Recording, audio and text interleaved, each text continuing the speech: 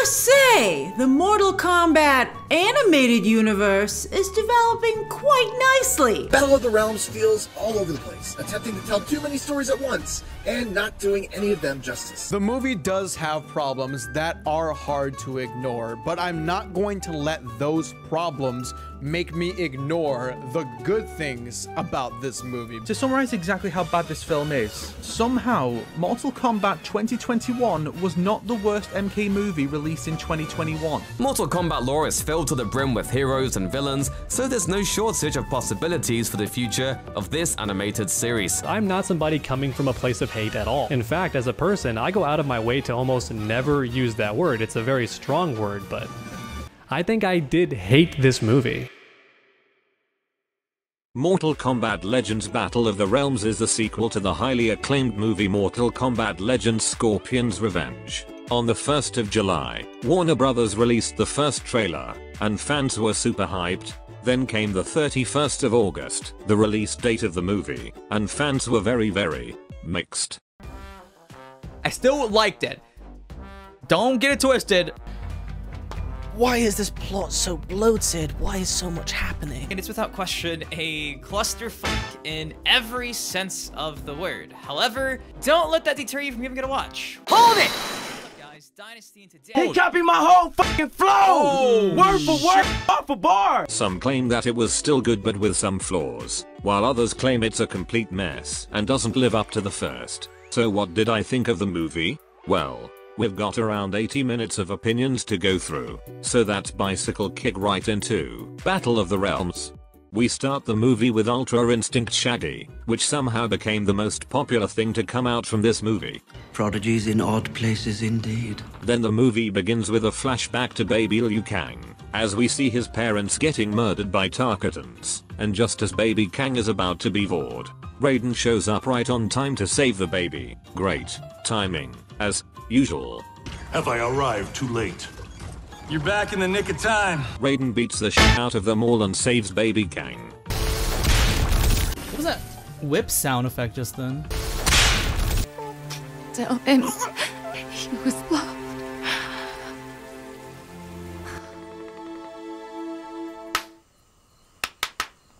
By who? Loved by who, woman? This is so frustrating. She just gave me this baby and she didn't even say who loves him. Then Raiden the baby snatcher leaves. We cut to present time, where an all-out invasion begins at the Wuxi Academy. Earthrealm has their Shaolin monks, while Outworld has thousands of Tarkatans and demons. Wait. The Netherrealm demon warriors? But I thought Netherrealm betrayed Outworld when Quan Chi poisoned Shang Tsung's drink. Perhaps they didn't get the memo? Outworld appreciates the Netherrealm army you have given us, Shinnok. For the glory of Outworld, I serve for the pleasure of Shao Kahn. By the way, just curious, how did Quan Chi die? Did it perhaps have anything to do with, I don't know. The betrayal of Outworld and the declaration of war between our realms. What? No. He accidentally slipped some poison into his own drink. Anyways, thanks for the demons, bye! And Kung Lao joins the battle, voiced by Matthew King. I am Kung Lao, descendant of the great Kung Lao, who also did the voice of Liu Kang in Mortal Kombat 11. So to see him come back and not voice Liu Kang here does feel a bit weird. Kung Lao shows some cool moves, then he faces off against a Tormentor. Things aren't going too well for him, and just as Kung Lao is about to be defeated. How lucky for you. Not only was he saved by the chopper, somehow the chopper completely misses him, and only hits the monster. Even the creature's hand was taken clean off. Kung Lao is very lucky. Perhaps this is the moment his luck ran out. Then Stryker and Jax with new metal arms show up. Stryker is reprised by Matthew Mercer, who also played him in Mortal Kombat 9. I'm your Huckleberry. Where are they? Where do you think? Come on now, this background looks fucking abysmal. Then we cut to Kitana and friends. General. What is it? Spit it out. Excuse me, princess. I'm pretty sure he was referring to General Reiko. Don't take away one of his only character traits. Then everyone's favorite Johnny Cage shows up. I usually leave this sort of thing up to my agent, but I fired. He tries negotiating with them, but they don't care. I don't care! Because they just want to kill this annoying brat. Sonya saves his ass, and an all-out brawl begins. Didn't I kill you? So now I'm going to go off with the longest, most unnecessary tangent in this review. And it's about the Baraka and Reptile situation. Earlier this year, an interview came out asking whether the Tarkatin and Saurian from Scorpion's Revenge were Baraka and Reptile. And Jeremy, the writer of the movie, pretty much denies it. Can you confirm whether or not that's supposed to be Baraka? I don't think it's Baraka. I think it's just one of the race of them. So what about Sonya with Saurian? Same with that. He even emphasizes this again in the director's commentary in Battle of the Realms. People ask me about the Tarkatan with Reptile, like, is that the actual one or is that not the actual one? And I'm like, oh gosh, this is egregious. None of these, in my headcanon, none of these are Baraka. Upon hearing this information, I was happy, and also annoyed. Happy cause we might see them again in the future, and be better represented, and annoyed because that was clearly Baraka and Reptile. I'm sure 99% of your audience thought that was too. They look exactly like them, wear the exact same costumes they did in Mortal Kombat X, and use the same moves, yet they are just some random Tarkatin and Lizard Man. That's like if I said this isn't Kitana, because they never refer to her by name, so she is just some random Edenian lady who can use fans. But Sonic, Kitana's name was in the credits, unlike Baraka and Reptile who aren't. Now we're resorting to using the unreliable credits they're notorious for getting wrong? Fine then, as long as there's a name drop, then you'll be happy, right? Then check out what I found in the special features of Scorpion's Revenge. This is 4K! How did they get you in 4K? This statement is definitely a retcon to bring Baraka and Reptile back, but again, I'm happy to see them get a second chance. I think the characters, if they're the actual characters from the game, should get probably a little more, you know? Yes. I remember before Battle of the Realms, I theorized what the real Baraka and Reptile would look like. Baraka would probably look more like his classic design. Instead of a brown tank top, it'll go back to looking white. Same goes for Reptile. He'll look more like his classic design, but also keep more of his lizard man features. So a combination of both. Looking more like this. You can't stop the sexy Reptile. Anyways, the movie came out, and Reptile ain't in it. Okay fine, let's not have Shang Tsung's personal bodyguard show up for the final tournament, but at least Baraka showed up, and he looks identical to how he looked in Scorpion's Revenge. Seriously, if you're telling me this isn't Baraka and this is Baraka, then maybe differentiate their design. What kind of fool do you take me for? He's Baraka. He's Baraka. Yours. Baraka. I'm Baraka. Word. Are there any others Baraka. I should know about? Meow. I guess that also means that the real Reptile will look just like he did in Scorpion's Revenge. Anyways, let me get back on track. Whoa, little help here. The two of you can't hope to defeat Shao Kahn's army. Who said anything about two? If it was just two of us, well, I mean, that would be stupid. Only 2 against a couple of thousands? Yeah, that's crazy. 4, now you all don't stand a chance. I like how these 4 just stand there for who knows how long, and take the kick like bowling pins, and then we continue the fight. Oh, you can! Then Shao Kahn appears. Thanos. Oh, he's gonna kill Johnny Cage immediately again. And Liu Kang tries to fight him, and instantly loses. Holy fuck balls. Shao Kahn is packing meat down there. It's making Luigi jealous. An impressive cock. Shao Kahn proposes a final tournament, and Raiden accepts, while everyone else objects. Raiden seems very determined on this decision. Personally, I feel like it would be smarter to train for another year, or look for more fighters. But perhaps Raiden believes that if he doesn't accept now, Shao Kahn won't give them another chance. Some people don't like this war scene, because it's something that's not supposed to happen until MK3. However, this actually does happen in MK2 and MK9.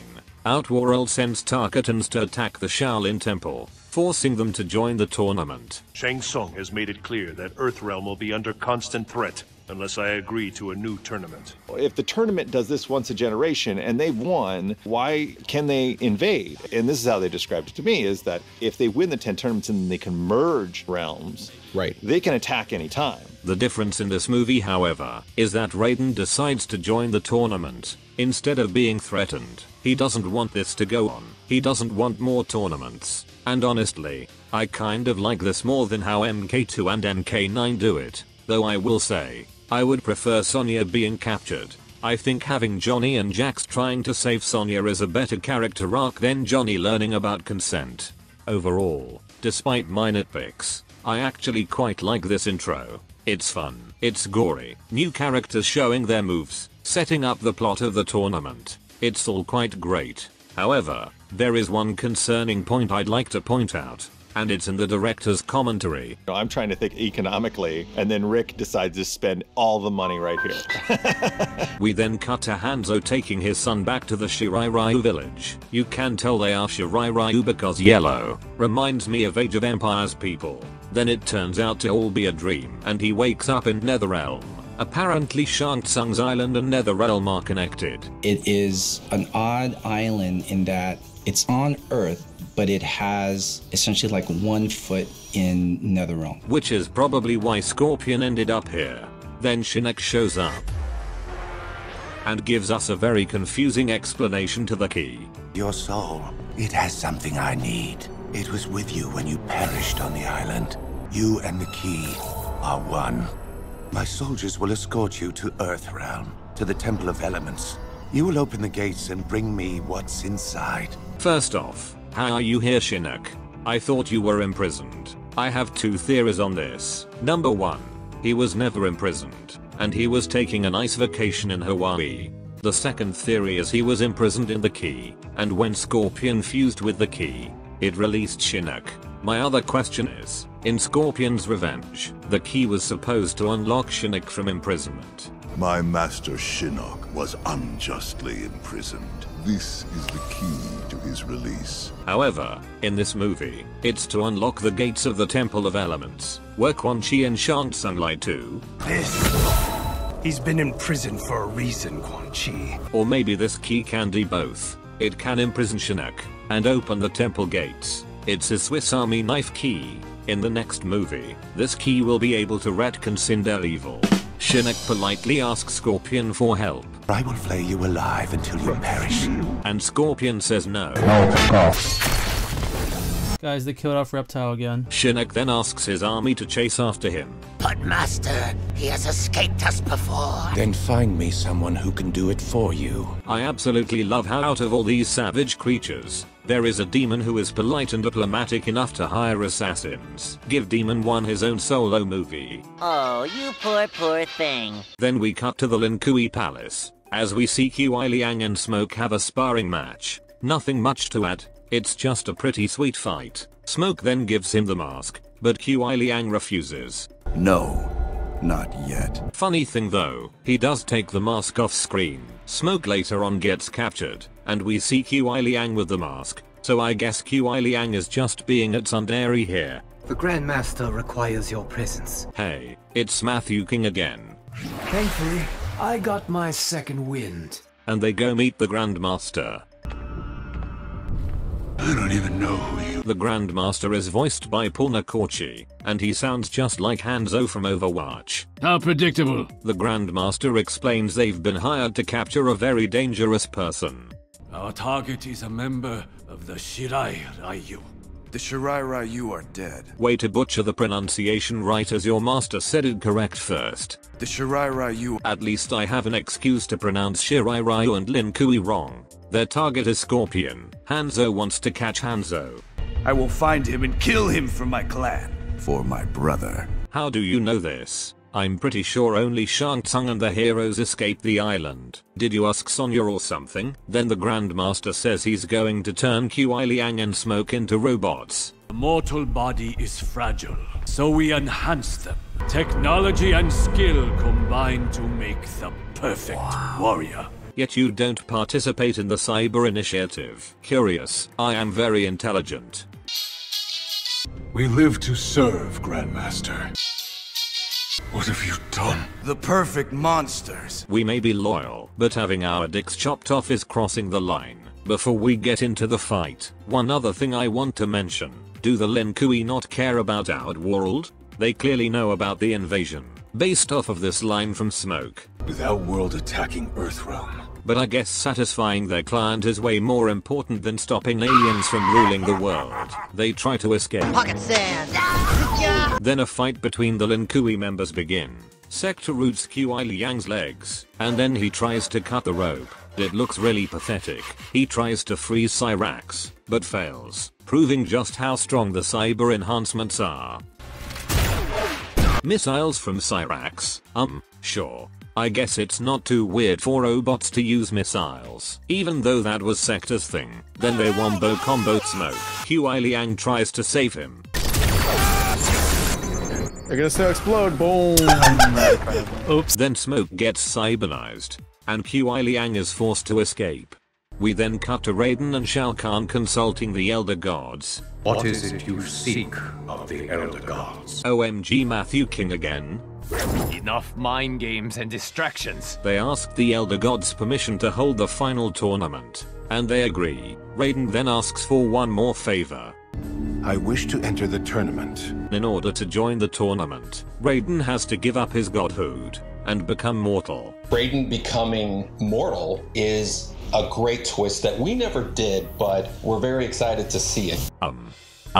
I guess they mean human Raiden participating in a Mortal Kombat tournament. You are a fool, Lord. No, just Raiden now, isn't it? You are a fool, Raiden. No, just Raiden now, isn't it?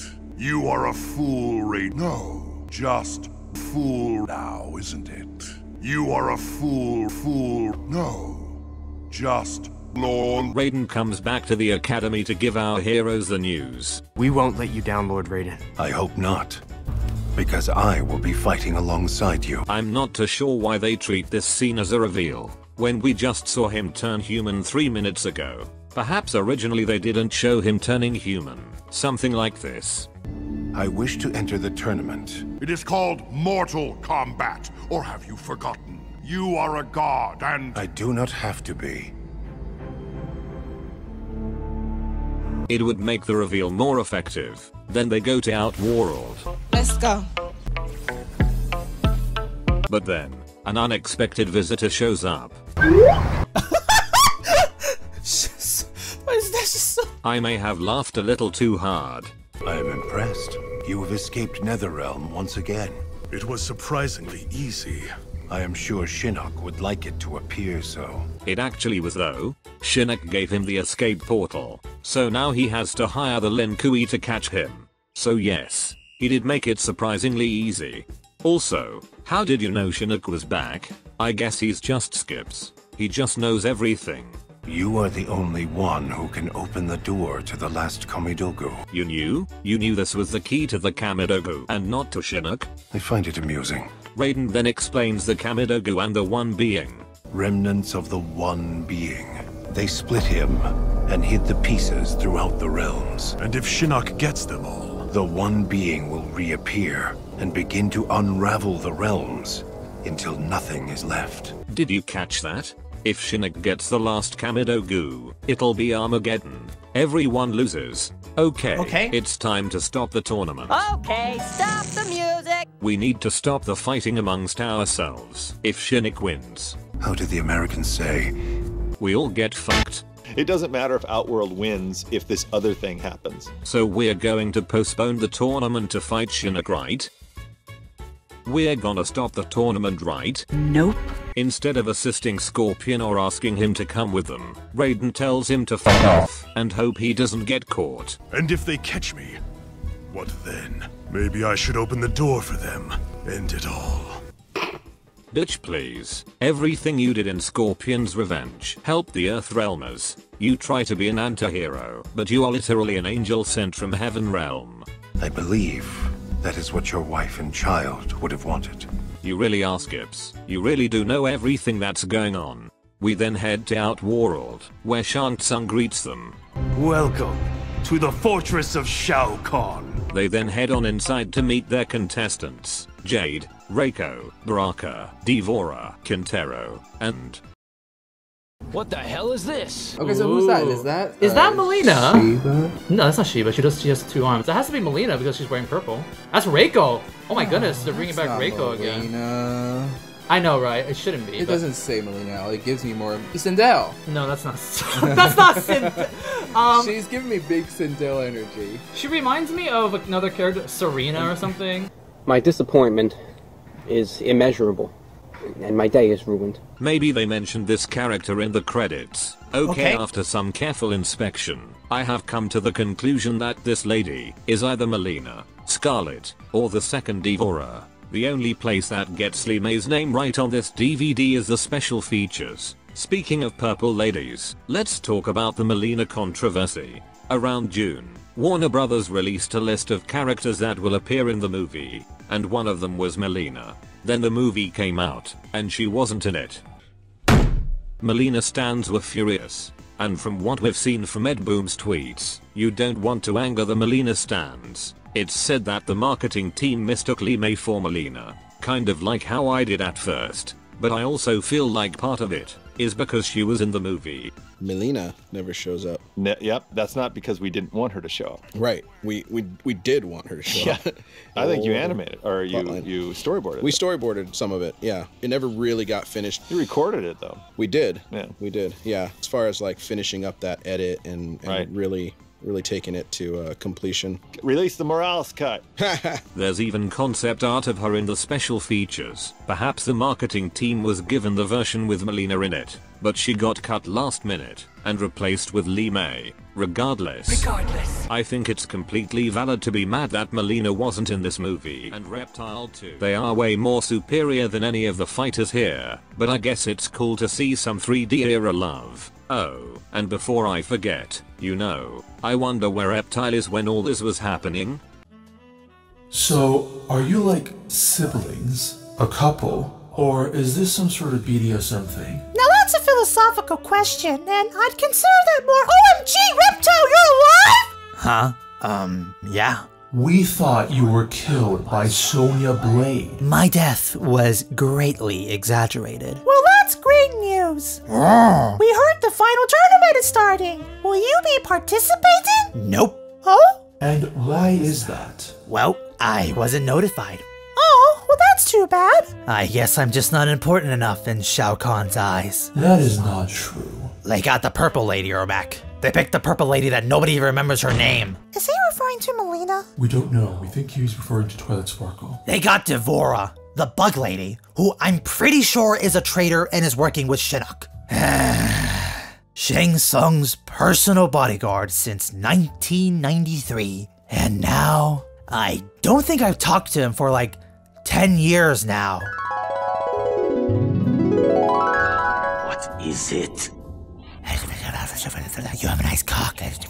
Excellent. It's like I'm tossed aside. Nobody cares about me. I just want Shang Tsung to notice me again. Love me, daddy! Daddy! Daddy! Daddy! Daddy! Hey now, lighten up, Reptilian. There's always the next movie. Yeah! We can have our 5-second cameo and be killed off together! Thanks, guys. It's nice to have friends like you guys to cheer me up. By the way, Jellyfish! Fuck you tiny-sized bitch! And now they are going to begin the tournament. What the fuck happened to your eyes, Jax? Our first fight is Devora versus Johnny Cage. Damn. Where did Striker go? Unique New York, you know you need. And the fight begins. And the fight ends. Cassie is never going to be born. Between these two movies. Devora's like, why are you so pathetic? Luckily, Johnny has training from Sonya and gets back up.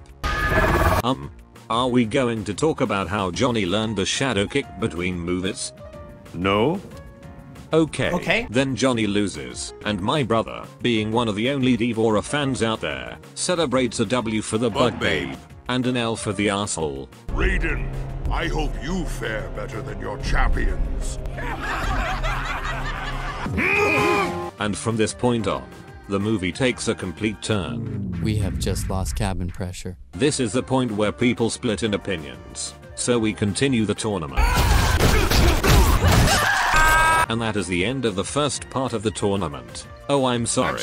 Was that a bit too fast? Cause that's how I felt when watching the movie. Let me go through each fight slowly. Jade, Liu Kang, and they fight for a couple of seconds. And then Liu Kang just wins. Well, that's it. She's just defeated.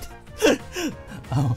If you look at this scene right here, it looks like there's a couple of extra frames where Jade was about to retaliate. I think they cut out a chunk of the fight where Jade was fainting, so Liu Kang can give the finishing blow. Striker fights Baraka. Nom nom nom. Nom nom. Striker's like, get your Tarkatan away. Shotgun's like, it don't bite. Yes, it do. Then Striker slams Baraka's face to the ground and breaks his teeth. Actual dental problems. Then we get to Melina versus Sonya. They spar for a bit, and Sonya tries to grab her boobs. Scarlet then shoots 2 sets of shurikens, yet Sonya only blocked 1 set, so technically it should look like this. Also, he threw 5, yet Sonya only blocks 2. Maybe she sucks at aiming? Then Sonya smashes Sindel into the ground, breaking her something. Oh, this actually is going really fast. The last fight is Quintero versus Jax, but it's less of a fight, and more of a dick measuring contest. Our daddy taught us not to be ashamed of our dicks, especially since they're such good size and all. Yeah, I see that. Your daddy gave you good advice. It gets bigger when I pull on it. Sometimes, I pull on it so hard, I rip the skin. Then Shao Kahn says enough. Enough! That's enough. And that is the end of the first half of the tournament. Look at Liu Kang's derpy ass smile. Okay, let me address the elephant in the room. Your favorite character just ate shit. They were advertised as if they were going to play an important part in the movie, yet they barely fight for 10 seconds in the tournament. I knew walking into this movie that they were just here to get beat up. The other hard thing is that I know each of these characters are somebody's favorite, and it's the same thing when we do superheroes, and it's a really hard thing to balance. And I'm fine with these characters losing. The movie wasn't about them. I just wish their fights were better, compared to the Baraka and Reptile fight in Scorpion's Revenge. Even though I had issues with them, at least they felt like actual fights. Here, it feels like a One-Punch Man skit. Then we cut to Scorpion running away from Cyrax and Sector.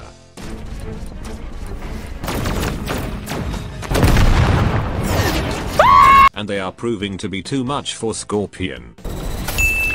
What? Me too, Scorpion. What? Last time you couldn't freeze the cyborgs. Now you can? Maybe he did a lot of EXP farming before coming here. And now Scorpion and Sub-Zero battle for a bit. Then Cyber Smoke suddenly appears. Oh shit! Whoa, damn, this is like a lot of teams. Smoke defeats Sub-Zero, then they all gangbang Scorpion. Damn, boy, he's thick! Double cheeked up on a Thursday afternoon. Then they defeat Scorpion and take him away. I'd like to mention that I absolutely love this fight. It showcases just how threatening the Cyber and Kui truly are, making the case that the Grandmaster could be right to make this decision. Unlike in NRS games, where they're pretty much just jobbers. I also love how it's a free-for-all between Scorpion, the robots, and Sub-Zero. We cut back to the tournament, where Raiden fight Reiko. Nice! Where's your hammer, Rake? Quick, Reiko, use your signature flip kick.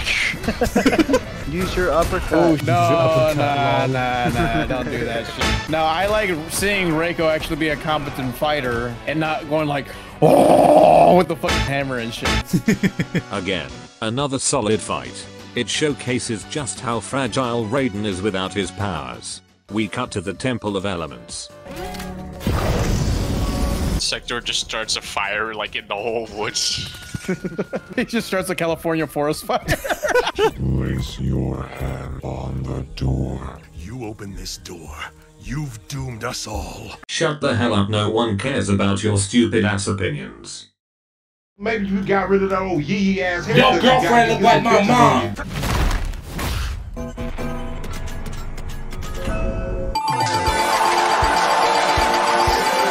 and just as they are about to execute Scorpion, Sub-Zero saves him. I mean, tries to kill him himself. And they enter the temple. Then we head back to Outworld. Hey, where's the food court around here? Could also use a spa.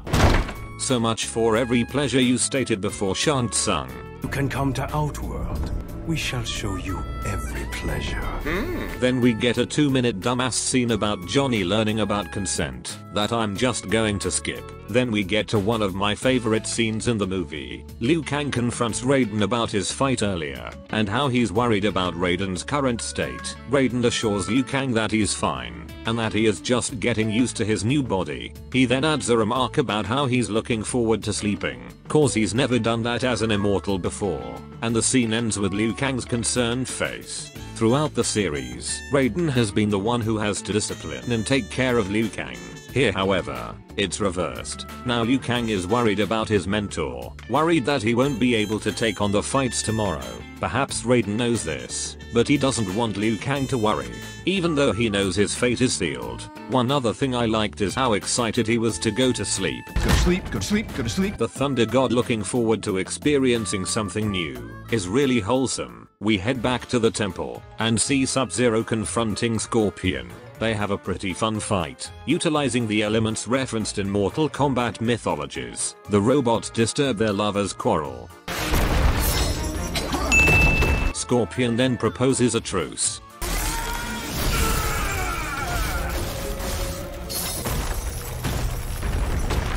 It would have been funny if Scorpion would just like, what am I supposed to do with that? Then they hit the robots and head into the final chamber. Sub-Zero tries to backstab Scorpion, but fails. Then Scorpion gives his Oscar speech. That's what makes you different. That's what makes you better. I know the desire for revenge. It's a sickness that eats at your soul until you become a monster of regret and pain. I deserve to die, and it would be fitting if you did it. So kill me if you must do it.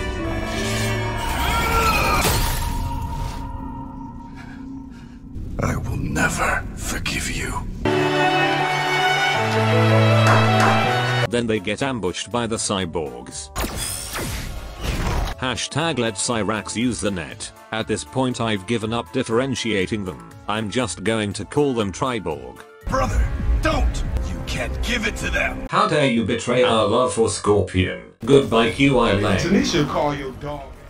We go back to the tournament, where we see Sonya beating up Devourer. Thousands of Devourer haters cheered that day. Then Jax gets defeated by Shao Kahn with a squeeze and a punch. Then we go to Stryker vs Shang Tsung.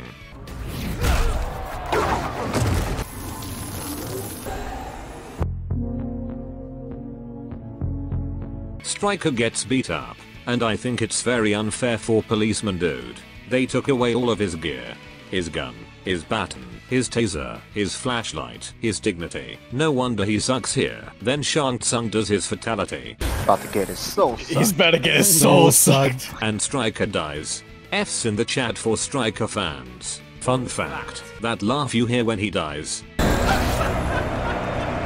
is actually Matthew Mercer himself. He hasn't seen the final product yet. His reaction to it all happened in real time. He was literally like, oh my God, and yeah, started laughing. It was such a funny progression that I was like, oh my God, do you guys have that? And they had recorded on that first pass, and that's in the film. When he rips his head off, you can hear someone in the crowd laughing, and that's him. Yeah. We then return to the temple that's about to collapse, and we get the most romantic scene in the whole movie.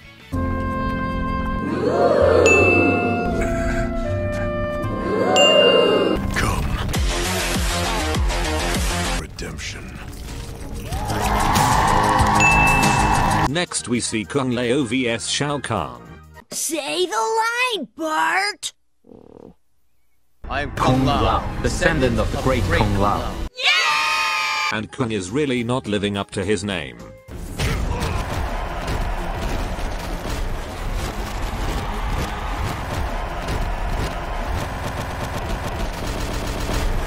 Look at the top of his head! Kung Lao throws his hat.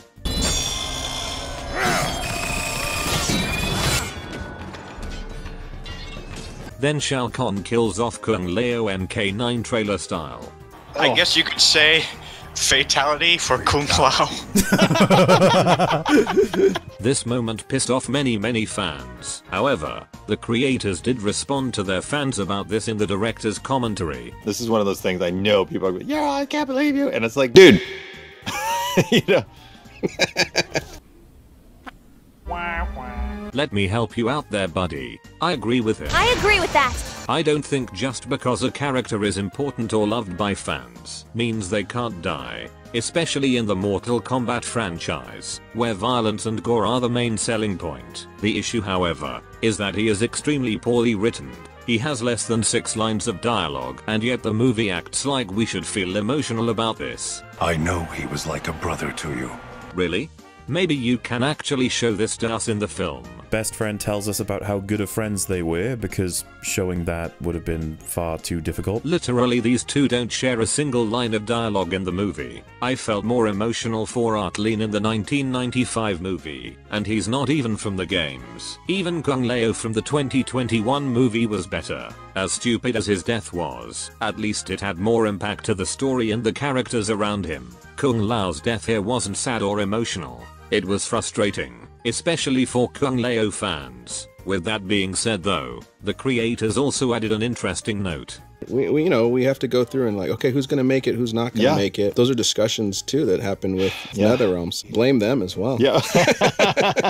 Then we see Raiden fighting Kitana. She got much stronger compared to when she fought Liu Kang. Or maybe Raiden just isn't her type, and just as Kitana is about to execute Raiden, Do it, you bitch! the movie then does something that almost ruined the whole thing.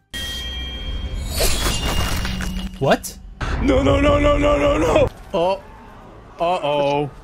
Oh, shit. Wait, what? Wait. No. Queen of Outworld. Wait. As rightful heir, I hereby What? surrender to Earthrealm. No. Stop. Purge Edenia and Wait. other realms. Yeah. Reality is often disappointing. What the fuck if they just... Okay, let me break this down one by one. I think one of my favorite things about this whole scene is that Shao Kahn pretended to die. He's pulling a prank or something. Jade turns super tiny. Kitana points to the Earthrealm as next to her, even though they were just at the audience stand. And then Shao Kahn turns out not to be dead. Shao Kahn isn't dead, just blinded. You should have gone for the head. You should have gone for the head. All of this turned one of the worst scenes in the movie into unironically the funniest one. Like the movie commits so hard to being over the top and stupid that it stops being bad and loops back around to actually being good. I really don't know what they were doing here. This rivals the scene where Quan Chi puts poison in Shang Tsung's drink right in front of him. It's green. What? Then Shao Kahn beats up Kitana, and we get a nice shot of Shao's ass cheek. Double cheeked up. Next we see Sonya using the spinning bird kick, and Shao Kahn takes 5 seconds to penetrate her, which she somehow recovers from for the final act. Shao Kahn doesn't kill her, because he doesn't want to be harassed by Sonya's stans. Then we see Liu Kang versus Shang Tsung. I've been waiting a long time for this. Okay, 1000-year-old sorcerer waited a long time to fight Liu Kang, even though it's been probably less than a year since the last tournament. Fight! I'm just gonna say it. Next time, maybe make Shao Kahn's loincloth a little longer. I don't need that. I don't need that in my subconscious. Shang Tsung throws a flaming skull and runs so fast that after the skull hits Liu Kang, Shang instantly punches him.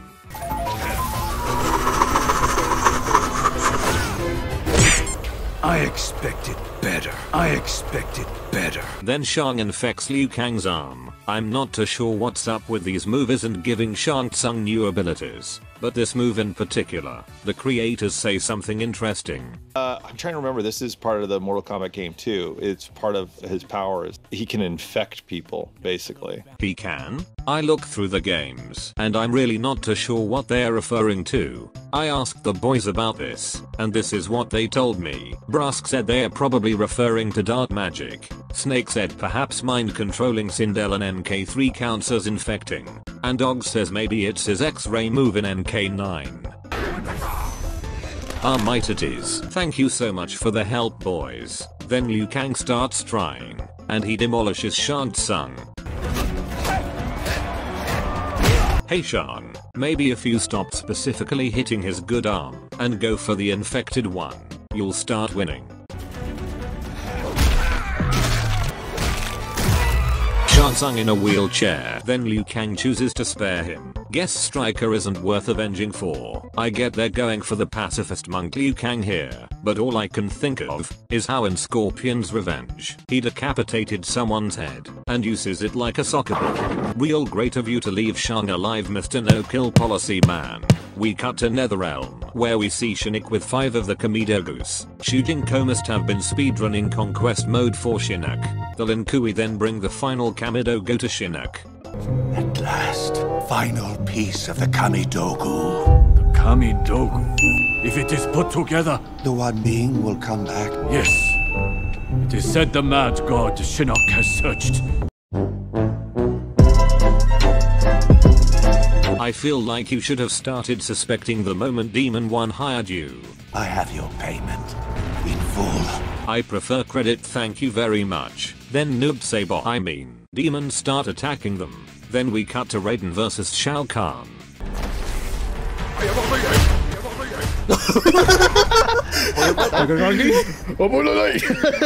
Even though Raiden has lost his lightning abilities, his leg work is still carrying him. Shao Kahn then beats up Raiden. He beats him up so hard that he turns back into a god for a second. Lord Raiden! Okay, let me talk about something that annoyed me. The amount of times they showed the good guys gasping is way too much. No! No! Stop! Striker! No! No! No! Liu Kang! You, Liu Kang! Lord Raiden! Liu Kang is just constantly gasping. If you read my book, calm the heck down. Then Raiden gets penetrated multiple times. Last words. The Krabby Patty! Secret formula is... No! This is so sad. Jurgen was like a father to me. I loved him like my son. This is so sad. It's as if another character's death wasn't impactful enough, so they made this extra heartbreaking. Then we get a flashback scene. Your destiny was never to defeat Goro, Liu Kang. No, your destiny is to defeat Shao Kahn, the man whom Goro's boss serves and fears for his incredible might, the man who has maintained a mighty empire for over 10,000 years. I know that seems, as Johnny Cage would put it, ass backwards, but rest assured, your name will be in the title of the next movie, and that will give you the power and the plot armor you need to overcome the Emperor's incredible might. Now Liu Kang is ready to fight Shao Kahn, as our heroes teleport back to the audience stand. By the way, is anyone gonna take care of Raiden's body like they've been doing for every other fighter? No? Okay. Shao Kahn beats up Liu Kang so hard that both of his arms get infected. What the H? Why are there demons here? Don't you guys know your boss is trying to end the world right now? Then Liu Kang loses a clash. Kang. But then Liu Kang starts to believe. He's starting to believe. Yeah. I just have to believe. That's how it works, right? And then proceeds to demolish Shao Kahn and wins. He did it! I did it. What the H is wrong with your mouth? And the audience begin to cheer. I guess they just hate Shao Kahn that much. You did it. We did it. No, shut up. By the way, how is Raiden's body doing?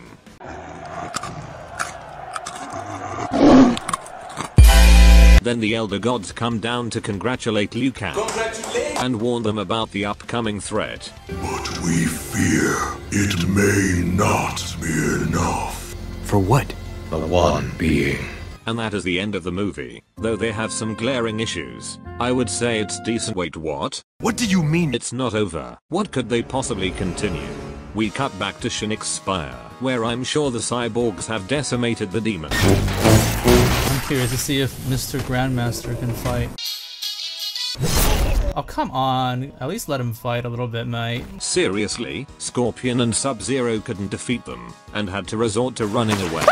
Yet Tribal can't even defeat some demons. My headcanon is that the Cybele and Kui fought off thousands of demons, and then they ran out of batteries, which is why Scorpion and Sub-Zero only had to kill 5 demons. Hanzo Hasashi defeated an army of them. Heck, I bet even Johnny Cage could defeat them. Scorpion and Sub-Zero show up. I love how this guy dodges Scorpion's chain. They try to stop Shinnok, but they were too late. And then this is where we go crazy. I remember. Yeah. Stop! What is happening? The end of the realms. No. Stop! And from this point on, the movie makes a complete turn. We have just lost cabin pressure. Again. People can argue whether the last 65 minutes was good or bad, but everything from this point on is absolute garbage. Know your fucking place, trash! The Elder Gods tell you that he's Raiden's chosen one, so he can take them all inside him at once. So it's out. Go. What the? What? And just like that. Yep. I mean, that's whatever. Liu Kang is kind of hot, not gonna lie. This movie was a Katana character arc speedrun. The Elder Gods infuse with Liu Kang. He's about to get so fucked. Oh my gosh. And turns into Fire God Liu Kang. Or Golden Liu Kang. God Liu Kang. Liu Kang Prime, yeah. One of these. Then Chronica starts merging the timeline. The realms start to merge. And they head to the finale of Annihilation. Scorpion? I thought you were dead. Blame Ed Boon for loving me too much. Then they see the one being corrupted Shinnok. Hey, nice of you guys to cover his buns with some rock. Fine cover. This is my fight now. Excuse me. Don't you mean our fight? You have 6 Elder Gods in you. Not used to the Ermac way of talking yet. We are many more, but infinity times infinity no paybacks. Then Liu Kang gets the flashback. Why am I the chosen one? Because I chose you. Okay, that makes a lot of sense. I feel like having a chosen one be a nobody is a fine idea. But then what was the whole point of the first 2 minutes of the movie? Batman Begins. Yeah, watch this remake again, except the Tarkatan cuts the pearls. I thought those Tarkatans were chasing down baby Kang. And why Raiden saved him was because he was the chosen one. But I guess they were just random bloodthirsty Tarkatans. And Raiden saved baby Kang cause he's just too cute. Also, I'm fine with fireballs and bicycle kicks, but to be able to fly and do Super Saiyan moves. And then he goes, Super Saiyan. That's a little too much for me, especially for a chosen one that isn't born with powers. He's believing his destiny now. Believe! Then Liu Kang turns into a fucking dragon. No. Stop! Let's go kaiju fights. Yo, I was joking about the kaiju fight, dude. What the fuck is... I know I'm the scaly guy who likes scaly stuff, but this is too re-fucking ridiculous. This is re-goddamn ridiculous. Also, this dragon design is kind of meh. It looks like a weak gecko. The Elder Gods have great Eastern dragon designs. Heck, Liu Kang has a better looking dragon design in the special features. All I'm saying is, as a scaly enjoyer, I'm quite disappointed. Can't get Reptile. Can't get a good looking dragon. Fuck this movie. What the fuck? My thoughts exactly, Johnny. Sonya then shows something. He opened my luggage. You had that the whole fucking time? Stryker went in the tournament with no weapons. And you had all of this? His death is on your hands, Blondie. Then they try to save people in this place that doesn't make any sense. We then see Tarkatans. What? What do you mean? Tarkatans. Do they hate humans so much or something? We later see them marching with the demons. So they are working for Shinnok. Why? Why the fuck would the Tarkatans want to end all of existence? Suicide is badass! Then we see Jax helping out the military. Fun fact, those tanks are never used. They're just for decoration. Well, what are you waiting for? An invitation? Fucking Matthew King again. They must really like his voice or something. Please, you embarrass me.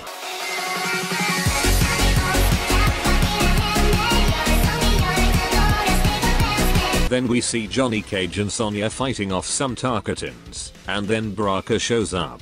Or maybe that's not Baraka, cause the last time we saw him he lost his teeth. So, this is Baraka.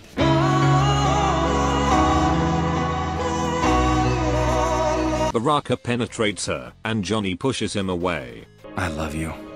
fuckball. Then Johnny shoves a grenade into Baraka's mouth, breaking his teeth again and killing him. How does it feel, Baraka fans? In Scorpion's Revenge, he doesn't land a single hit onto Johnny, then dies, then gets retconned back into this movie to get beat up by Stryker and die for a stupid romance plot.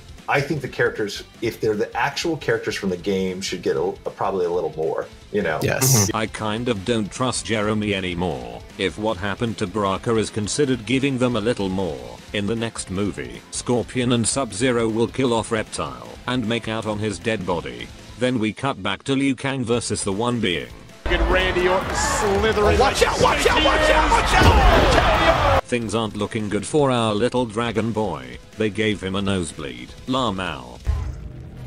No! Stop! There's not really anything they can do about what Liu Kang's dealing with. Right, yeah, you're not gonna fight. So. From not being able to freeze robots to being able to stun the dimension-shifting entity, this is some impressive anime character arc growth. Scorpion and Sub-Zero frozen to the One Being. Scorpion plays God of War, while Sub-Zero plays Roller Coaster Tycoon.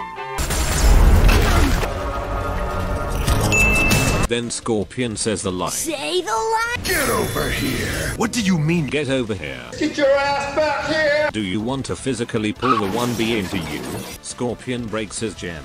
Then a giant explosion happens.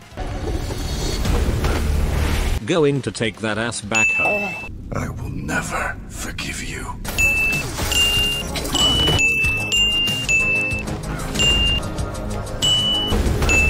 I will forgive you. Sadly, the One Being is still alive. All that for a drop of blood. His gem isn't even broken in some scenes. Liu Kang comes back to fight, using his adorable tiny claws. Nom. Nom. Oh, it's a little kick. A little kick. The One Being grabs Liu Kang's tiny arm and starts his victory speech. But because he wasn't gripping onto Liu Kang hard enough, he just escapes and eats his arm. What do you mean? You don't deserve this. You are the embodiment of the realms. Why the fuck do you care about status? You don't deserve it. I don't care! Vor. Then Liu Kang turns back to Golden Liu Kang. Here it is, Big Kangus, Big Kangus, Big Kangus. Big Kangus, Big Kangus, Big Kangus. Vor. There's such a Kirby quality to this image too. Kirby. And then Liu Kang soul sucks the One Being. Then Liu Kang separates the realms. You missed one. I count 5. We return to the Outworld Coliseum. I'm really curious to how the audience would react to what just transpired. Liu Kang explains that the realms have been separated, and that there are no more gods. No more tournaments, no more gods. Which really fucked up the Mortal Kombat universe. Sonya kisses Johnny. Whoa! Hey! Weren't you just penetrated in 2 different spots? Are you Wolverine or something? Then we get a Raiden cheese. And that is the end of the movie. Here's how I felt after finishing the film.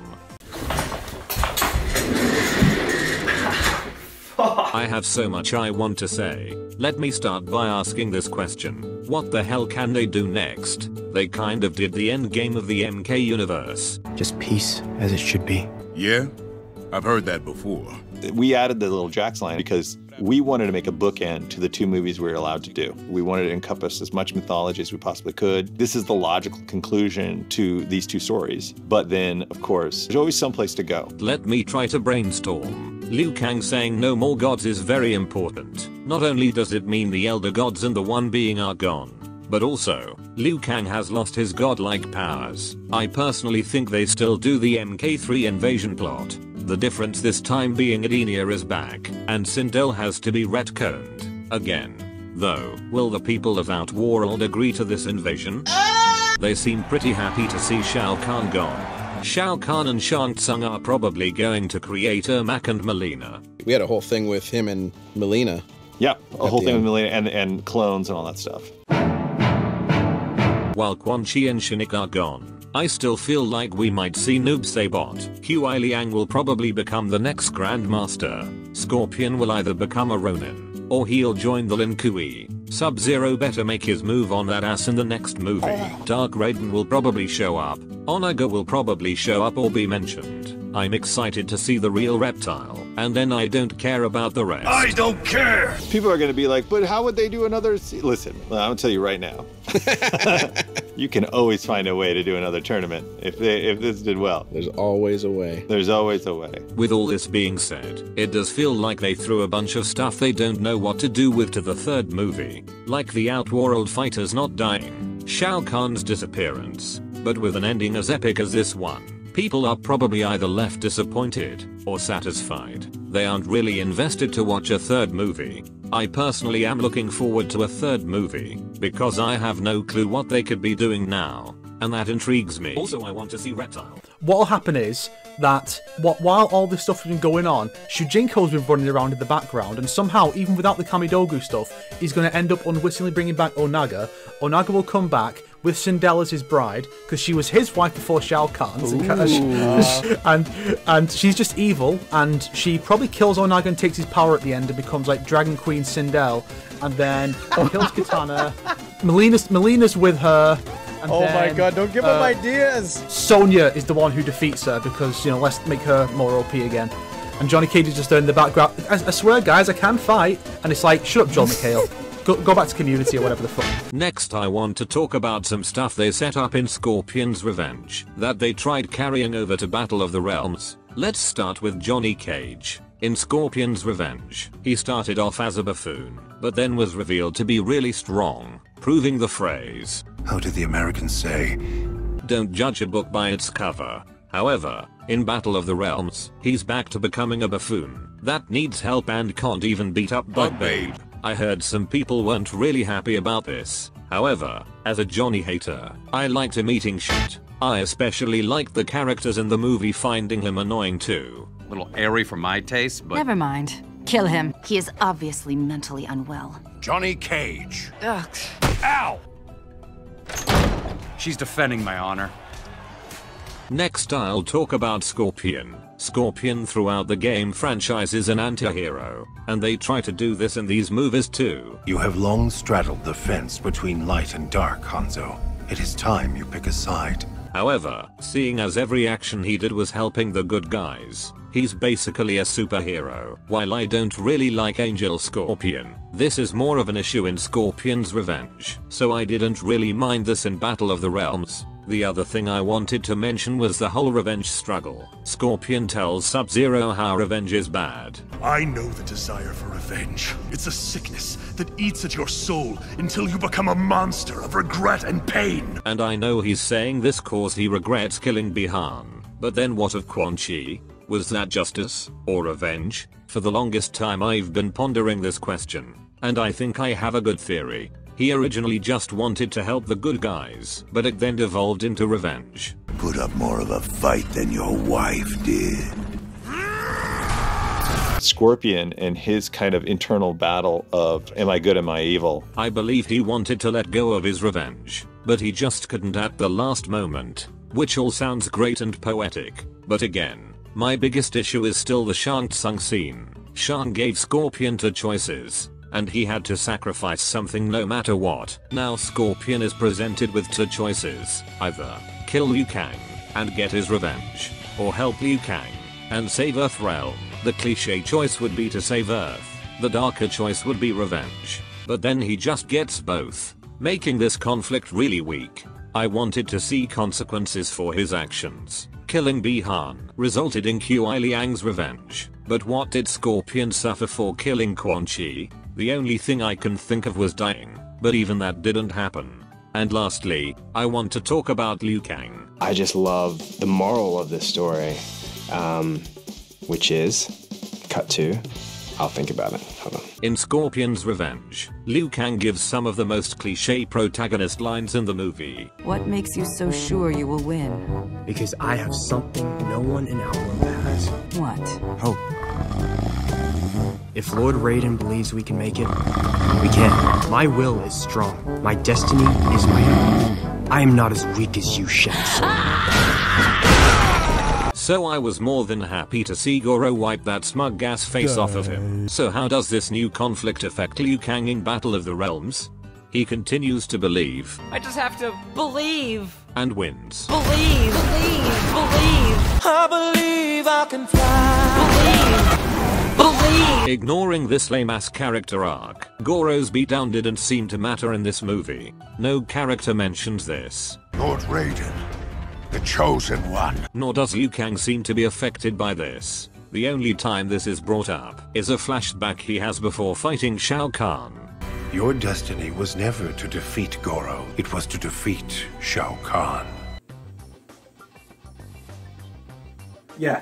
No shit. I don't think Liu Kang needs a reminder of his destiny to fight Shao Kahn. Liu Kang is positioned in the previous film as not being up to par with his game counterpart. He couldn't beat Goro, whereas the game version beat Goro and Shang Tsung, and then would go on to defeat Shao Kahn, obviously increasing levels of power. But here it's positioned as if Liu Kang wasn't supposed to beat Goro, but he's supposed to beat Goro's boss's boss, and that makes sense. The only way that could work would be extensive training for Liu Kang, which obviously they don't have the time to show, but the least they could have done is had a brief montage at the start. Maybe instead of wasting time on that flashback with Liu Kang's parents being murdered by Tarkatan, what they perhaps should have done is had that whole sequence be Liu Kang reflecting on the previous film and training with Kung Lao. They get some dialogue in because, you know, the two are supposed to be best friends and Kung Lao's death is supposed to motivate Liu Kang, but they don't talk to each other in the entire film. So they could have done this, killed multiple birds with one stone, had a much cooler sequence that sets up Liu Kang's training, that he has become better. Instead of just being, he just randomly gets the power after Raiden and Kung Lao both died against Shao Kahn. Did Raiden give Liu Kang an arcana by just talking to him and saying, you're my chosen hero? This film is AIDS. One way I heard about this was that this makes Liu Kang more of an underdog, but then this scene exists. There. Now he's an underdog.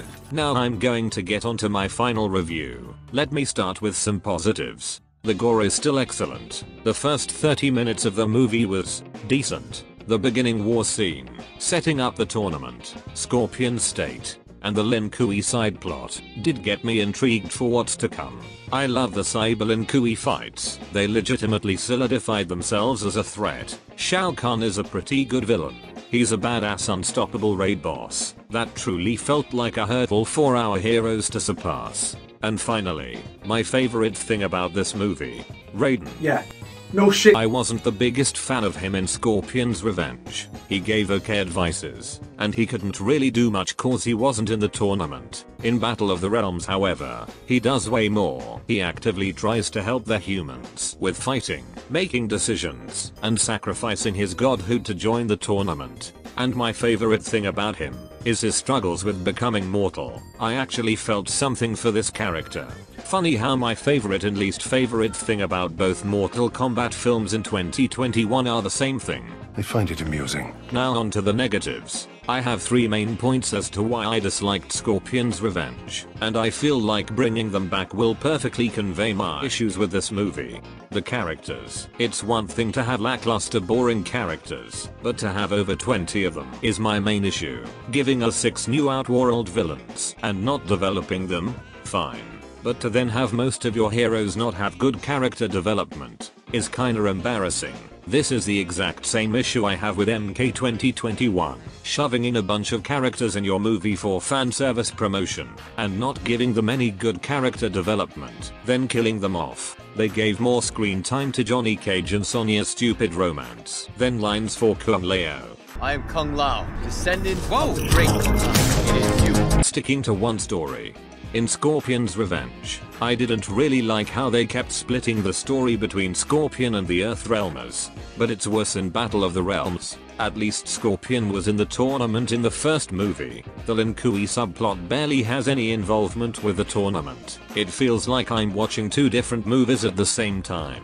Do you have any idea how many times I cut back and forth from each plot in this video? We then cut to Hanzo, then we cut to the Lin Kuei, we then cut to Raiden, then we cut to Scorpion, we cut back to the tournament, we cut to the Temple of Elements, then we head back to Outwarl, we head back to the temple, we go back to the tournament, we then return to the temple, next we see Kung Lao, we cut to Netherrealm, then we cut to Raiden, we cut back to Shinnok's Spire. If you read my book, calm the heck down! In MK9, there were many side plots, saving Sonya, the Lin Kuei, Kitana's arc, while being their own stories. At least they were all involved with the tournament in some way. The Lin Kuei subplot is interesting, but I feel like it would work much better as its own movie. The tournament. Finally, I can proudly say that they actually got this right. No more Battle Royale BS. Just a normal ass 1 vs 1 tournament. But now there's a new problem. Because the animation has noticeable mistakes, and the fights here are worse than the first. So weirdly enough, I actually prefer the first tournament. Normal ass tournament. Then why did you ask for it? I hate that tournament, but it's just done better and more entertaining than this one. So to prove that I'm not just nitpicking and biased towards the animation in this movie, I decided to ask a professional on what they think about the animation in Battle of the Realms. Hello everybody, my name is True Underdog, and it's true, I studied 3D animation before my YouTube channel really took off. I've won several animation competitions and even got the top animator award at my university. And at that university I studied under Matthew Tovar, who did most of the cutscene animations for The Last of Us and the Uncharted series, so pretty big deal. I was super lucky that he was there at the time. But without any further ado, let's break down some crappy animation in Battle of the Realm. We're gonna look at when Shao Kahn just decimates Kitana, because that scene has some hilarious animation mistakes. Let's get right into it. So honestly, the first part's kind of cool. We get this ridiculous blur effect. Now the characters themselves don't actually move very much. If I go frame by frame, there's almost no 2D animation, but the ripple effect helps to hide that, which is a pretty good money saving strategy. I'm not gonna lie, you save time on animation when you can incorporate 3D effects like that. It's a good idea. Oh man, she looked kind of funny. Look, there's two of her. There's two of her. I'm glad I paused at just that moment. At some point during the animation, the artist just drew two of her. I don't know if they were trying to create some cool blur effect or what, but it only lasts for like 1 frame, so it didn't achieve any sort of real effect. I think it was just a mistake, and look at his fist. It's so big here. And as you're about to see, it's never that big again in any of the scenes, and there is an animation principle known as solid drawing, and for solid drawing, you don't want to mess up the volume or size of your characters. You want it to be consistent, and for this scene especially, that principle is completely stomped on. Like, it's never consistent at all. And also, look at Kitana before she's punched. She looks entirely different, so I think they definitely hired some in-between artists, which is normal, but there's so many different in-between artists that the style is never consistent for some scenes. Thankfully, this part only lasts for a couple of seconds, but still, she looks entirely wrong for a split second there. And now let's go ahead and keep going frame by frame here, because once again, we see two. There's two Kitanas once again. Let's keep going frame by frame. At one point, her bra just disappears too. Once again, two Katanas, and look at that. Her bra just goes away completely for a couple of frames. No idea why, but once again, way too many in-between artists being hired here. And look at Kitana's pose right here, because it's not going to change for about 10 frames. 1, 2, 3, 4, 5, 6, 7, 8, 9, 10, 11, 12, 13, 14, 15, 16, 17, 18. Okay, it barely changed there, so you get the idea. They made Kitana hold that pose forever as they zoomed out. Once again, a pretty good trick that works very well for digital animation, because you're hoping the audience is focusing on Shao Kahn or maybe the beautiful environment. This film has some beautiful backgrounds for most of the scenes. I wonder if that's where most of the budget went. And now let's check out Shao Kahn. Once again, they barely animate him. He gets one pose, and then they pretty much just move him across the screen. He doesn't really change very much, and Kitana too. She's gonna hold this pose the entire time. Check her out. She's like never going to move.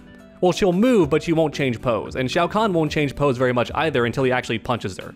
I think he has no in-betweens. Yeah, he goes from here to here. There's not a single in-between, and Kitana has stayed like still that entire time. They just hold this pose for so long. They really want you to keep up with the action. Boom, once again, not really any in-betweens, just go straight to that to show the power. You know, normally you'd want like 5 more drawings in between these two poses, or at least a couple of him bringing his fist down, but he hits her, a nice blur effect to hide any animation, she hits the ground, and then we have some decent animation actually right here for the character moments. Typically, believe it or not, animating like subtle parts like this is tougher than animating action sometimes because the action happens so quickly. Alright, but now we have my favorite part, when Shao Kahn hits Kitana, and not because I hate Kitana, I actually love Kitana. Alright, I just love the animation that happens here. So for starters, his forearm isn't connected correctly to his body. It wouldn't be at that angle. And right here, once again, we don't even see the impact.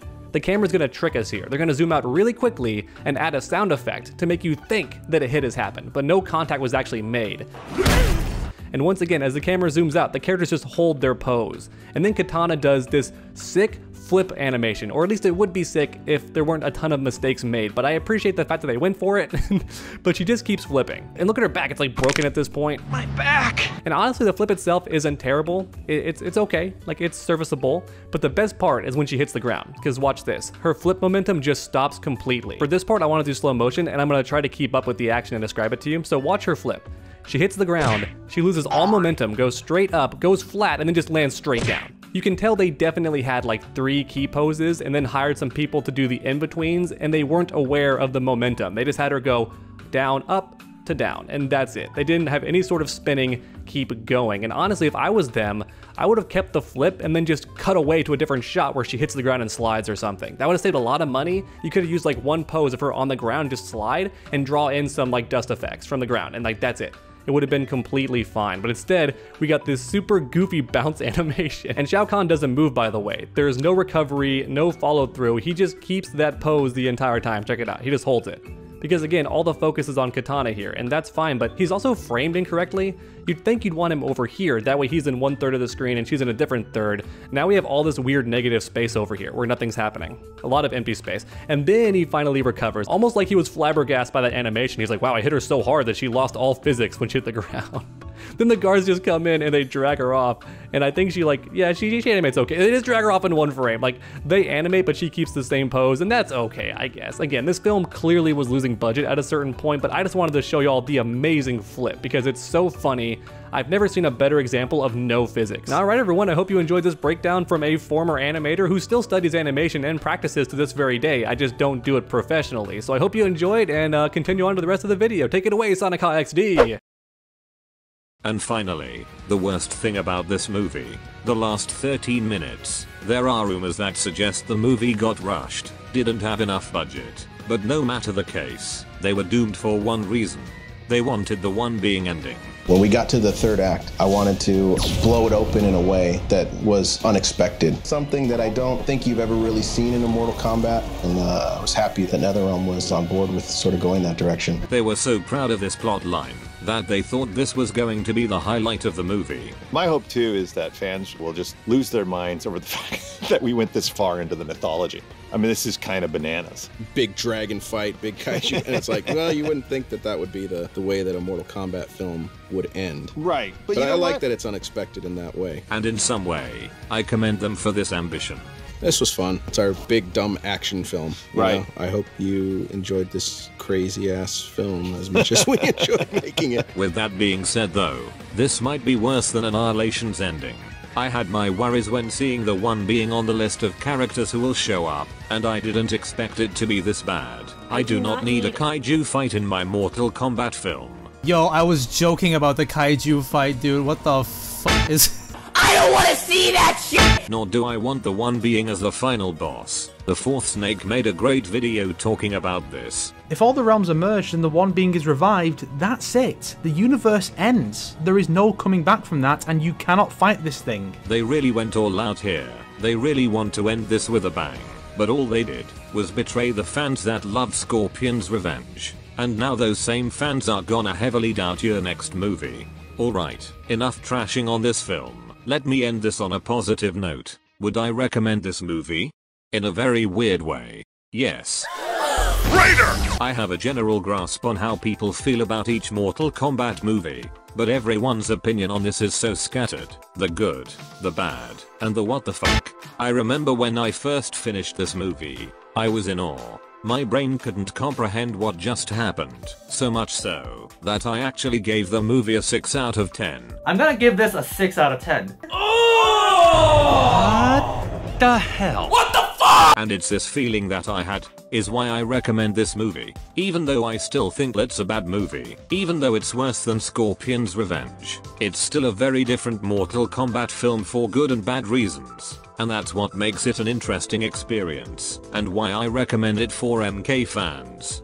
Or maybe I just want you all to suffer like I have. Overall, this is a movie with some good, and a lot of bad, and I hope they could redeem themselves in the third movie. I want to see Reptile. Thank you all so much for watching, and remember, How do the Americans say?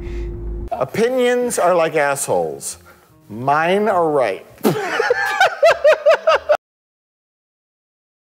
It's me, Mario, and thank you so much for watching this video. Right when I finished watching the movie, I knew I was gonna have a blast making the Sucks video, just due to how much this movie gives for material-wise. The good, the bad, and the what the hell. And for some reason, every time I make one of these Sucks videos, I just feel like I have to one-up myself from last time, and boy did I try.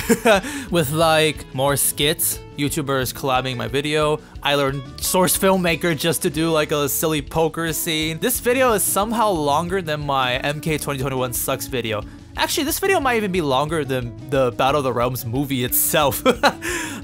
I definitely feel like I bit off more than I could chew. Believe it or not, I was actually planning on adding like 10 or 20 more minutes of just nitpicking and complaining, but I decided to cut that out because I feel like the video is going a little too long. And if some of the creators of the film are watching this, I just like to say, no hard feelings, man. You guys still tried your best and you made a really, really interesting film, I would say. And just take my video as like a random fan's criticism and what he thought did work and didn't work. And I wish the best of luck for a third movie, if that's gonna happen. Now for this next part, I'm just gonna thank all the people who helped me out in this video because there were a lot of help that I had, and I'm just gonna try my best to speed run through all this. Thank you to BK Hat again for drawing the amazing artworks for me. She had to suffer and look up a lot of butts to get Raiden and Reptile perfect, so I really appreciate that. Oh, and just so you guys know, this picture right here was drawn by yours truly. Yes.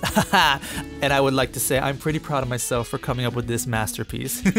If you guys want to see HD resolutions of these meme pictures, come and check them out on my Discord server, and I'll also post them on Twitter later on. And to promote my own server, I'm gonna be having new emojis from this video. Ooh! Thank you to True Underdog and the Fourth Snake for having a cameo in my video again, and this time it's a lot longer of a cameo, and I really appreciate you guys taking the time to film and do analysis stuff for a part of the video. And yeah, thank you guys so much for the help. We don't even get like a little bit where Raiden's like, hey, take these nunchucks. I want to thank Brusque Poet for hosting the watch party for Battle of the Realms and allowing me to use the reactions. Not gonna lie, I think Brusque Poet kind of carried this video in some senses. Him and his friends. Not only did they provide amazing reactions, but some of the reactions they did, I took them and just used it as jokes in the video. Honestly, a huge portion of the jokes and funny bits in this video were just thanks to Brusque and his fans. So thank you so much for the help there, Brusque Poet, and it was a lot of fun watching the movie with you guys. Thank you to Pyro Chomper, again, for giving me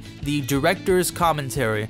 I really appreciate that. I really love listening to what they have to say. And not gonna lie, Pyro, you may have single-handedly helped me debunk the Reptile and Baraka conspiracy, because that one image with Baraka and the special features helped me out so much with my point, and I just thank you so much for getting that for me. And finally, because I don't want to drag this on for too long, I just want to put all the other creators that I want to thank on screen. You guys are amazing, and thank you so much for all the help you have provided. So what's next for this channel? Honestly, a little shaky with what I'm planning, but I will say, hopefully next week I got one more Battle of the Realms related video coming up, and then I'll probably do a Best of SonicHaXD 2021. Then I will actually do another voting video, so you guys can vote for what you want to see next. And this is going to be very important because I don't think there's really anything coming out that's Mortal Kombat related in the next year. Whatever is voted here, I'm probably just going to go straight to it and do it next. You want to see me talk about MK9? You want to see me talk about Injustice? You want to see me talk about 1995 movie? Now's your chance. Random thought. I want to do an Elden Ring video, and I want to call it Shang Tsung Plays Elden Ring, where I make my character look like Shang Tsung and have him use like Shang Tsung moves like in the game, or like try to find them and stuff like that. I think that'd be kind of fun, but I don't know if you guys want to see that or not. I just thought to throw it in here. But yeah, I hope you guys enjoyed the video. I feel like I've spent a lot of effort within these past 2 months, just non-stop, everyday 6-hour editing just to try my best to get this out as soon as possible. I wanted to get this out before the end of the year, but I'm not too sure if I'll make it or not, depending on your time zone. And I'm hoping next year will be even more fruitful and eventful and shenanigans, I don't know. I hope you guys are having a wonderful New Year's, and I will see you guys in 2022. Laters!